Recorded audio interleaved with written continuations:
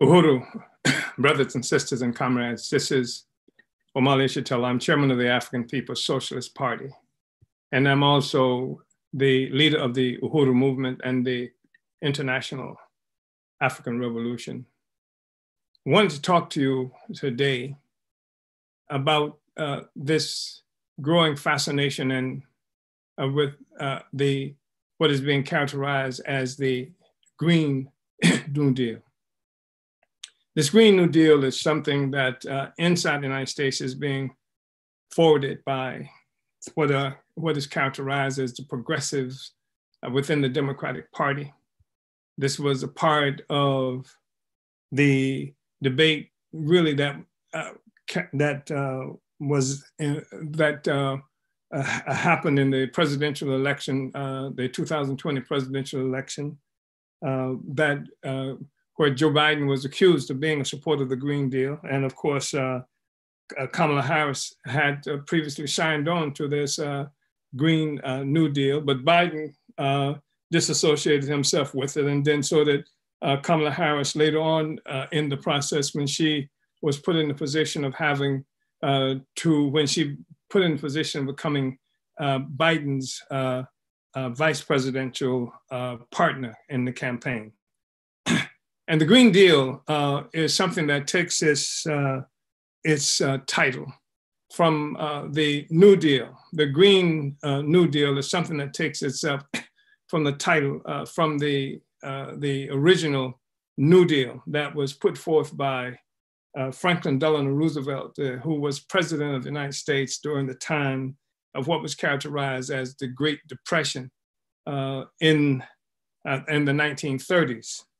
And this New Deal was something that had a tremendous amount of US government intervention in the economy of the United States that created all kinds of different programs that were designed to save the country from the consequences of the Depression, and politically to save this regime or the U.S. government from what they thought was a likelihood of possible even communist revolution by buying off sectors of the workers, by making different kinds of agreements and putting forward different kinds of programs that would speak to the workers who were in the United States, who were experiencing the devastating impact of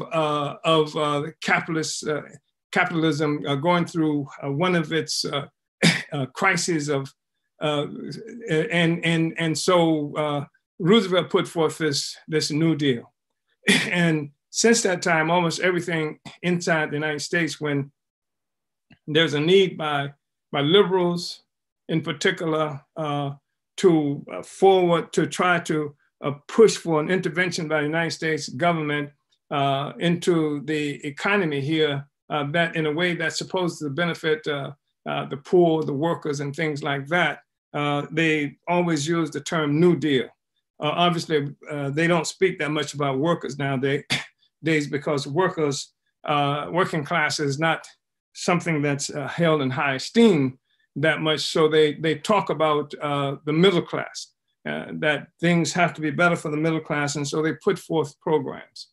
And the Green New Deal is no different in that what it does is offers some proposals. Its primary sponsor has been Alexandria Ocasio-Cortez, that these proposals include things like universal, like Medicare for all.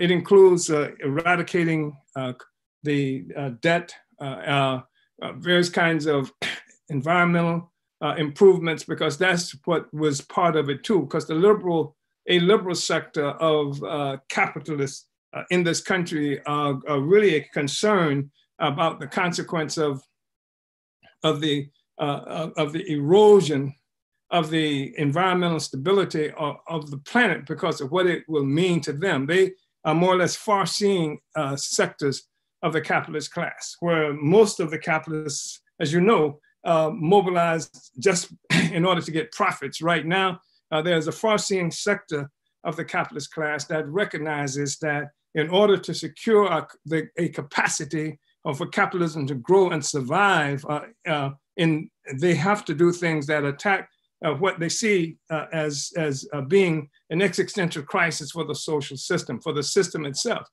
And this existential crisis for capitalism is being defined as an existential crisis for the planet. And that's not a far-fetched statement. The planet is, because of the climate change, is facing an existential crisis. And this crisis is so severe that it has resulted in the melting of the ice in the Antarctic and at a rapid pace that threatens even the destruction of the ice in the Antarctic. And that means that if that happens, the role that the Antarctic has played, the ice caps in the Antarctic, has played to reflect the sun up into away from the Earth is now being dissipated, and more of the heat from the sun is going into the ocean itself, and this is unleashing havoc through thousands of years of decayed matter that's under the surface of the ocean, and allowing for these bursts of carbon explosions, if you will, that is challenging even the capacity of the Earth to contain, or for the heat to leave the atmosphere. And so there's this bubble that surrounds the Earth coming from these gases. And this is problematic. We've seen even over the recent period, the Earth itself has been moved from its axis in part because of the melting ice. This is not absolutely unusual in terms of the Earth moving on its axis, but it's never happened before in such a rapid pace. All of this is tied to the climate change. So it's a real critical question. It's not a small question, it's a real question. And all kinds of species of life are dying out because of this. It used to be referred simply as global warming, but it's not just global warming. We see more hurricanes and more intense hurricanes. We see cyclones and tornadoes and things like that happening everywhere. So it's an extraordinary, a growing kind of contradiction that's requiring some kind of intervention. And so we have particularly like a lot of liberals who put forth this concept of the Green New Deal. And what we're saying is that the Green New Deal seems to be the same old deal. The Green New Deal is something that we have to really investigate in terms of its significance and its potential for solving the problems of the Earth. And this is what we are looking at, the problems of the Earth that's being destroyed by capitalism. And this impact on the climate by capitalism is something that even growing numbers of environmentalists and liberals are able to recognize to some extent. But even when they recognize that, in most instances, they assume that somehow, despite the fact that capitalism is there, they can come forward with some kind of new Green Deal. They can come up with alternative energy sources. They can come up with something that's not having the same impact in terms of carbon emissions, and it can work. Or they make the assumption that this changes despite the fact that some of them will recognize the existence of capitalist influence in this process. They find themselves not being able to put forth proposals that attack capitalism itself. They assume that somehow these solutions that they put forward can occur within a capitalist social system. And you know, they assume that because there's no discussion around the danger of climate change that talks about eradicating capitalism. And this is really interesting and serious because this is a critical moment in history. It's something that many Africans have not paid that much attention to, this whole, or have not appeared to pay that much attention to this issue, this question of climate change, the assault on the environment. But the truth of the matter is that we have, and Africans have historically and traditionally fought around this question, except we didn't call it environmentalism. We haven't called it something that deals with climate change. Our approach to this question as Africans has been extremely different from the approach that we see now being taken around this question, particularly by Europeans, whether in Europe or in North America or some of the other places where Europeans have gone. We see a few people who are concerned about this issue with the dramatic climate change crisis, climate crisis, who've even been able to say that colonialism that is a factor here, that colonialism is a question, and they speak of colonialism because of what Europe has done to extract all kinds of resources from Africa and other places around the world, and what that has meant for the planet. In fact, some of them go so far as to say that Europe and the United States need to be paying reparations to Africa and other places because it is Europe and the United States that created this crisis. In fact, in 2009 in Copenhagen, a conference, environmental conference occurred.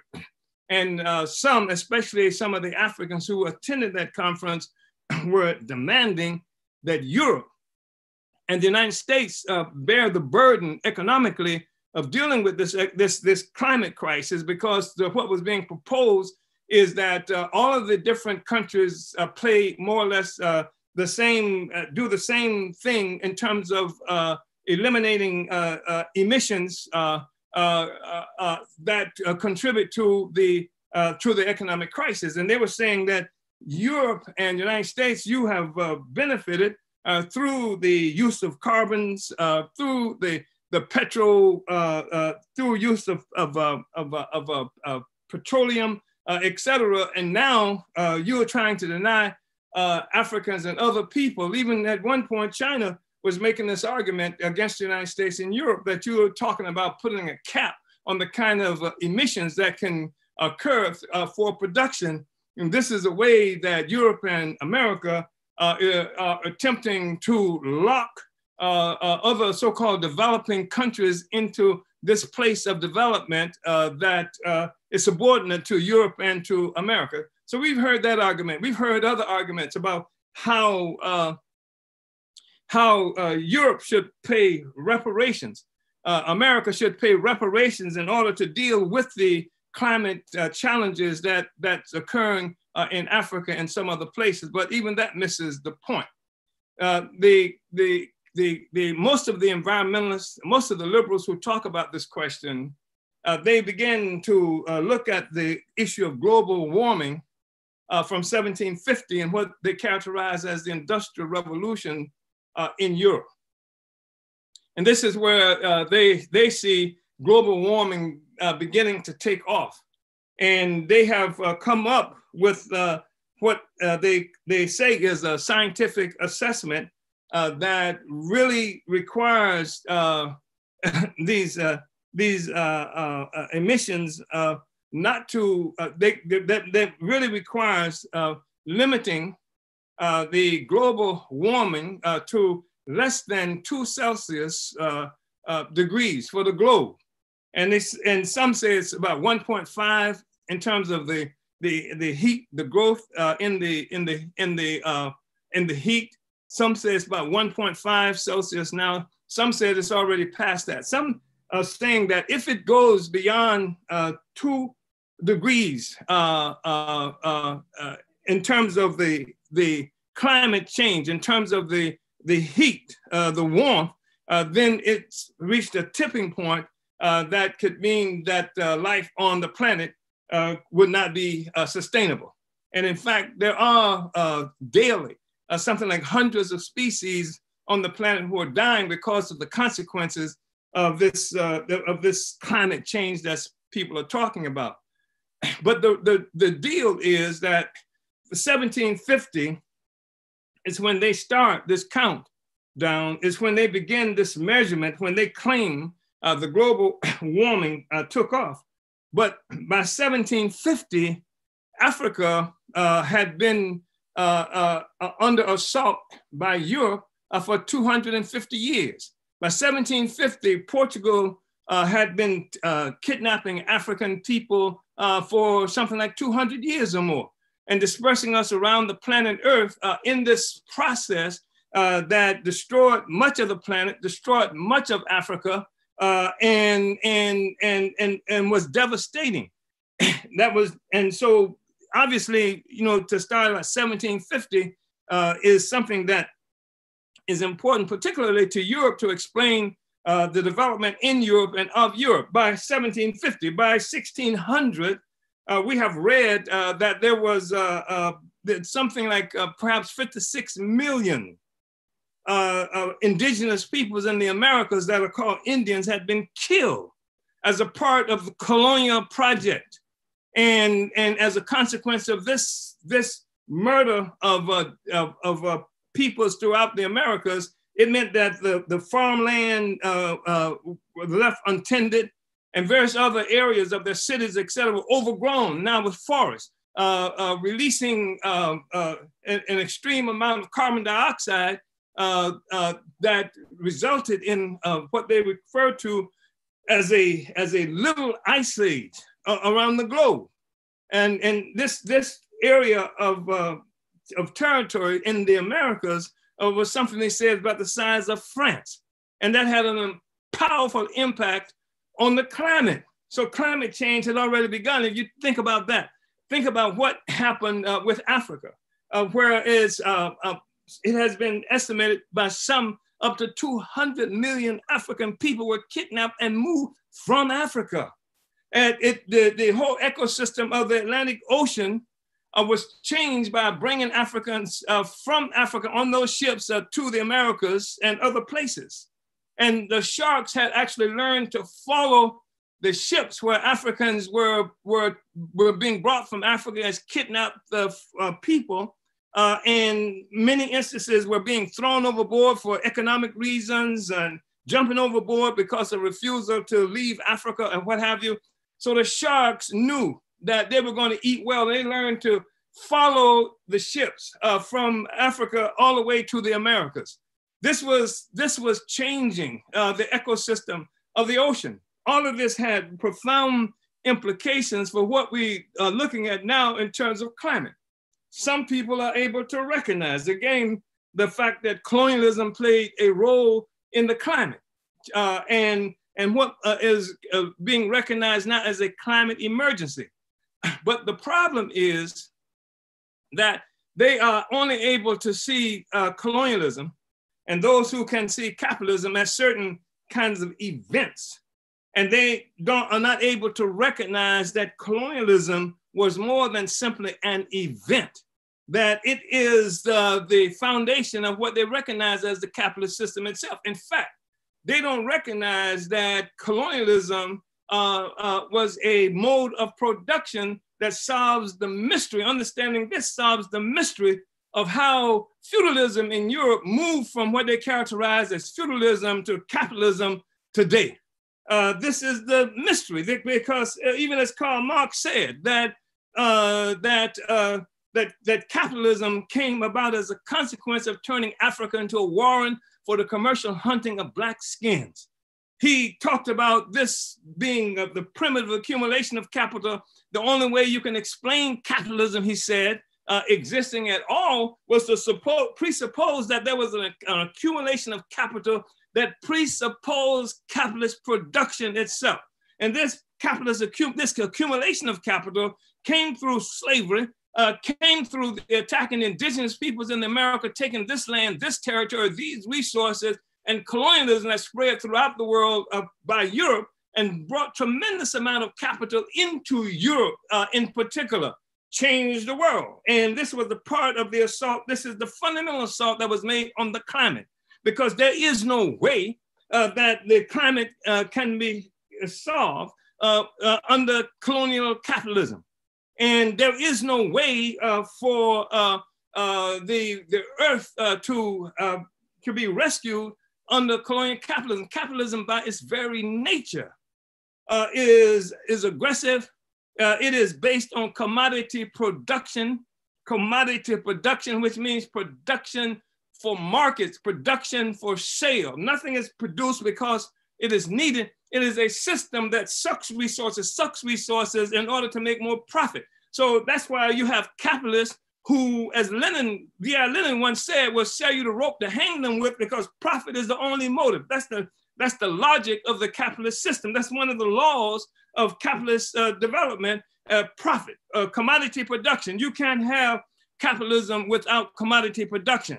And so you have this commodity production, which is simply producing things, not because people need it, just because people need it, but because it's for sale, because profit can be generated as a consequence of producing it. So if it means destroying the earth, then they'll destroy the earth. And this is something that's important for us to understand, because you hear these liberals and so-called leftists talking about climate change and rescuing the planet. And they talk about the urgency of this question on the one hand, but they are unable to recognize that the only way the earth can be saved is through assault on capitalism, the destruction of capitalism.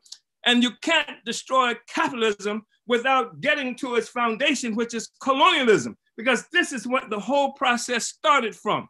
It is from the theft of all the resources of colonized peoples around. This is what gave birth to modern Europe.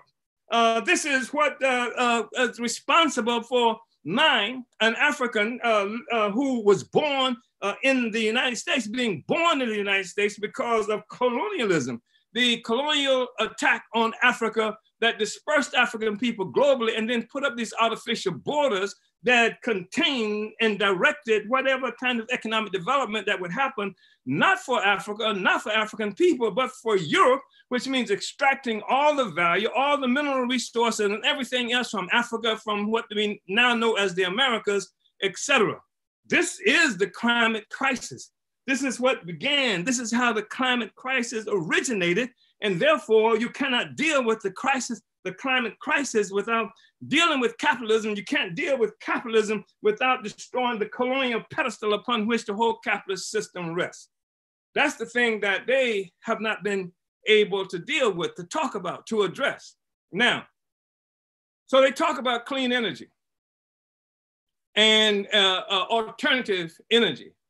And this clean energy, they talk about especially electrifying the transportation system. And they mean this mostly in Europe and America, and I imagine in parts of Asia and what have you, and much of that is already beginning. The electrification, you see that. One of the biggest the fastest, most significant auto company in the United States is Tesla. And that's an electric vehicle. They're talking about electric buses. They have electric buses. They're talking about electric ships. And that is something that's already begun too. So the electrification, they say with electrification, then you eliminate the carbon emissions coming from these combustible engines that most of the transportation system around the world utilize today. But what they don't say is that two things. One, what's going to happen once they electrify, or as they're electrifying Europe and North America, and major corporations, auto corporations right now are involved in transforming their operations so that they will be producing electric automobiles and electric transportation entities. you should expect to see in the next several years, you will see a majority of these companies having transitioned from combustible engines that emit all kinds of carbon dioxide and what have you into the atmosphere with these electric vehicles. Now, the problem is that to have a successful so-called clean energy for Europe, but let me just tell you about the other thing about that. What happens to those combustible vehicles?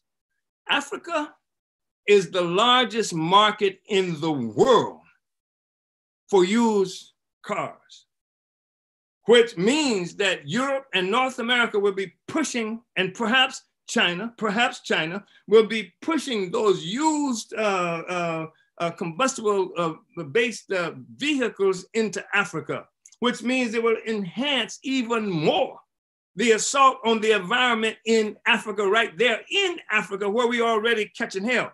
And I think it's really important to say that. But in addition to that, what's going to happen is that you see that these electric vehicles, these electric transportation systems require minerals and metals that come from Africa, that come from South America. You're talking about things like cobalt, things like chromium, things like lithium, copper, and what have you, that's necessary for the batteries, that's necessary for things even like for building the solar panels, building the blades for the wind generated, wind powered electrical generation.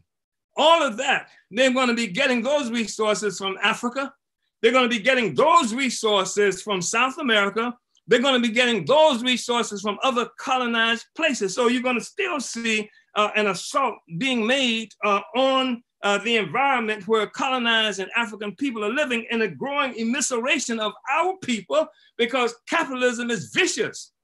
And so you talk about a clean energy resting on a dirty capitalist foundation, it won't work. And you're going to have a dirty capitalist foundation because it's based on extraction from colonial peoples and territories around the world. It won't work. And we agree with those militant environmentalists who say that it's an urgent matter and there is no time to be dilly-dallying because the actual planet itself is being threatened. But what we say that in addition to that is that the urgency requires us to make revolution, to overturn colonialism. You find the original environmentalists, the indigenous people fighting in the Americas to hold on to our own resources. Where do you find this extraction of the various kinds of resources that's sullying, if you will, the environment? The African people, our people who fought in Africa, had to deal with the carving up Africa into this untenable situation. So there's not even a viable economy in Africa, that the whole economic activity in Africa is designed to produce value and wealth for Europe and for North America at the expense of Africa, so that our rivers are polluted, so that the resources coming to create coltan and cobalt and things like that, contaminating our communities, our health, and things like that all over the continent of Africa and other places around the world. So what's being fought for, that they call the Green New Deal, is the same old dirty deal at the expense of the rest of the peoples around the world who are dominated by colonialism. So to become a real environmentalist is to unite with the struggle by Africans and other colonized people to destroy colonialism. It is colonialism that made this whole system come into existence, and the foundation of the system continues to be colonialism, even if they call it a clean colonialism or a green colonialism or an alternative colonialism. It's still colonialism. And that's the fight that we have to make. Every question, and there's no way you can get around this, and there's no shortcut around this. And just as there's no shortcut to deal with the fact, they say, that the earth will not be able to tolerate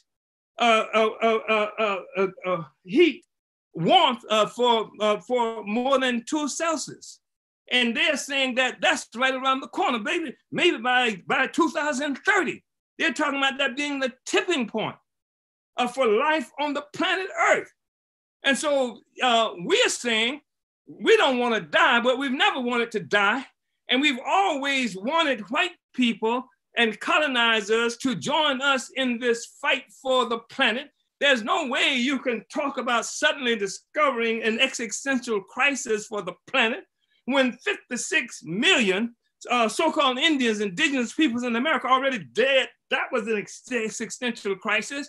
When maybe more than 100 million or more Africans in the whole process of bringing Africans from Africa to the Americas, that was an existential crisis. What's happening in Congo to us today, the numbers of people who have died, bringing up coltan, getting things like chromium, that's an existential crisis. Our children are in the mines and stuff, and we are dying like flies there and all around the world. That's existential crisis for most of us. So we are calling now, demanding now, requiring now that these liberals and so-called leftists, these environmentalists, join in with the foundational environmentalists, those of us who've been fighting against colonialism from the very beginning, those of us who tried to save ourselves in the process of doing that, save the planet Earth. That's where you will find the original forces who are fighting to save the planet. These environmentalists, if you will. I said earlier that many Africans have not been able to deal with what the environmentalists talk about, because we are not environmentalists. We are African people who are suffering the consequence of colonial capitalism. And we fought against the whole damn thing because the environmental crisis stems from the assault that was made on Africa, that was made on the Americas and oppressed peoples around the world. And so these newly evolved, newly created, these newly far-seeing colonizers need to join with the rest of us who've been fighting against this system since its inception, since they first began to attack Africa, attack the Americas and things like this, since the beginning of what Karl Marx referred to as the primitive accumulation of capital, which is another way of saying colonialism, the turning of Africa into a warren for the commercial hunting of black skins. What England did to China in terms of the Opium War, what France did to Vietnam, what all of these countries in Europe did to build their own themselves, their economies and their civilization at the expense of the colonized peoples around the world. That's where capitalism comes from.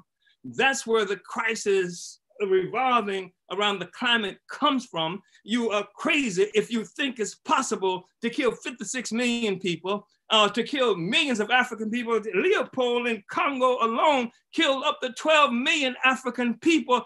How in the hell was that not an assault on the environment? And guess why he was killing them? Because they were not doing things that he needed them to do on plantations that would bring value and wealth to Europe at the expense of what was happening to the environment there in Africa and elsewhere. This is what we are dealing with. So the original environmentalists were the anti-colonial revolutionaries stretching back forever. Whether it was in Kenya, right now we're looking at situations where the indigenous people in the Americas, talking about the existential crisis, with an average lifespan in the 40s, where in Sierra Leone, you've heard me say it before, the average lifespan or the medium age, the average age is something like 37. That's the lifespan, and you find this kind of reality all over the world. They captured African people, and then they would work us to death in 7 years in Barbados and certain other places where we were taken captive and whatever. Look at what shale oil has done and continues to do in Nigeria and other places. I don't hear environmentalists talking about that except the shale is naughty. I don't hear them being able to recognize that their lives, even the environmentalists, even the nice white people, that their existence as it is now cannot tolerate a real assault on on the system that creates this environmental disaster. That what has to happen is that they have to abandon their connection, their solidarity with this social system and unite under the leadership of the colonized people who've been waiting for them all this time. And hopefully what it means that now that the Europeans have discovered an environmental crisis, that they will also be able to hear that this environmental crisis, this existential crisis for the planet is based on colonialism, and our responsibility is to create an existential crisis for colonialism itself. That's what we have to do. So I just wanted to talk about that. We can be talking about this for more and more, and we have to take control of this discussion.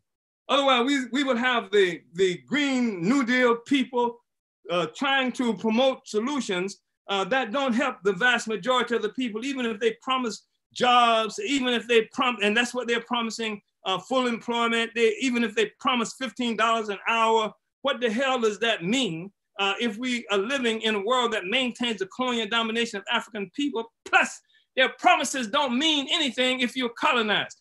And then in order for it to mean something, you have to have the power. And colonialism is something that has expropriated the power and the resources of the colonized peoples of the world, and it's our responsibility to take it back. So we will be talking about this more and more because it's absolutely necessary for us to understand this question and be able to grapple with this question, because there is an existential crisis here surrounding the assault on the environment. And there's going to be more and more movement talking about how to deal with that. And much of the political discussion in the coming weeks, months, and years will revolve around the meaning of this environmental crisis that's being talked about. But unless Africans who are colonized, unless we take control of this discussion, then we will find that again, as has always occurred, they will be putting forth solutions for the colonizers that maintains the existence of capitalism, colonial capitalism, at the expense of the colonized and at the expense of our existence. So we want to see that the earth survives, but the earth survives for all of us. That we want to make sure that we end all of the droughts that's now as a consequence of this climate thing affecting us in Africa, the lack of water, even potential water wars that we hear talking about happening in Africa. All of these things are a consequence of colonial domination. In order to resolve them, that African people have to be in charge of our own affairs, our own lives, have to have political power, have to have the power to govern. African people have to do this, colonized people globally have to do this, and those are the colonizers who've lived off of our blood and resources now for so long, and who see the wealth and resources that they've stolen from us become problematic for their own existence, and are now talking about, let's not use as much of the stolen wealth as we've used in the past, or let's try to harness the stolen wealth in a particular way so it's not disastrous for the planet as they see it, which means their planet. They are going to have to join with the colonized people, Africans and the rest of us, and overturn this whole social system so that the planet has a chance. And the thing that's going to give the planet a chance is the working peoples of the world will take control of this world through revolution. And that's the responsibility of Africa. The African Revolution is an initiator of this process and central to the whole question of the liberation of all the working and toiling masses of the world and the liberation of all the colonized peoples on the world. That struggle is centered in the struggle for free Africa, for liberated Africa, for a united and liberated Africa and African people around the world. And the leading force building for that is the African People's Socialist Party, often recognized as the African Socialist International. This is your call to come and fight against this degradation of the violence of the environment and the planet Earth by joining the initial environmentalists who are the revolutionaries fighting against colonial domination by Europe, the capitalist colonial system. Join the African People's Socialist Party, apspuhuru.org, apspuhuru.org. Thank you.